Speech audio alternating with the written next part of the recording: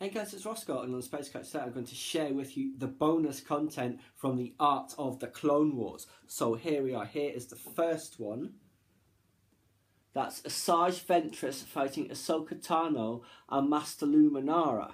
That's a fantastic image. Love Asajj Ventress, she's awesome. She is just evil, although it's great to see how her relationship with Dooku evolves once he casts her aside. Next, we have this. And this is a concept for the Royal Palace on Alderaan. So that will be the Tantive 4 coming in. Beautiful concept. This is very similar to what I remember it looking like at the end of Revenge of the Sith. And I know that they did use a lot of the concepts for Alderaan for Lothal in Star Wars Rebels. So we do see that style of architecture and the landscapes that they have in that show. But yes, that's a beautiful image. Next, we have concepts for clone troopers prowling a canyon on Geonosis. That's beautiful colouring. Yes, that's very nice.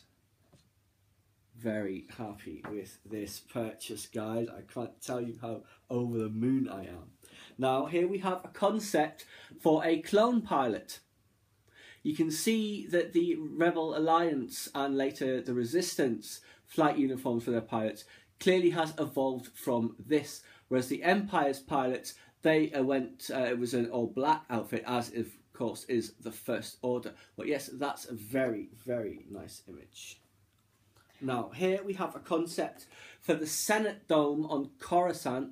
Very different to what we're familiar with, of course, the one that's more of the mushroom shape, I guess. But very nice image. I love this. Coruscant, fascinating city, of course.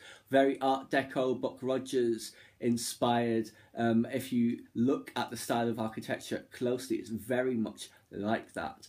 Yeah, because obviously that was what George Lucas wanted to make, was Buck Rodgers, and he couldn't get the rights, so he made Star Wars instead. Now, this is a concept for a mining station on Mustafar, which obviously made another appearance in the movies in Rogue One, as well, of course, as being in Revenge of the Sith, and has also appeared in the Clone Wars TV show. Obviously, that's why it's a concept here, but also in Star Wars Rebels, and I have no doubt will turn up again sooner or later. Whether it's in the future or the past, we don't know.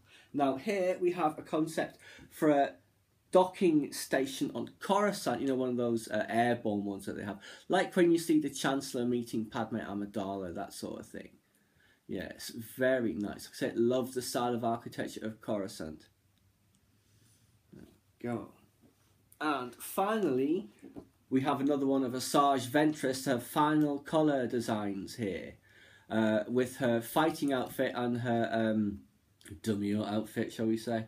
But yes, she is brilliant. I love the interplay between her and Kenobi. Oh, my sweet, oh, my dear Kenobi. All of that sort of thing. I absolutely love the joshing between them. And I know there is a novel, is it Dark Disciple, I think, that is teaming her up with Quinlan Vos.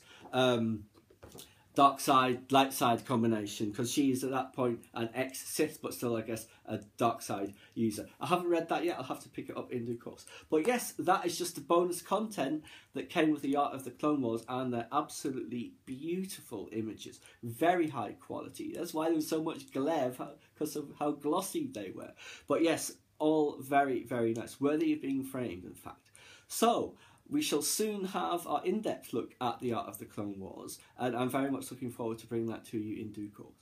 Please subscribe to my channel if you enjoyed this content, leave me a comment suggestion for a upcoming topic you'd like to see discussed, or like the video.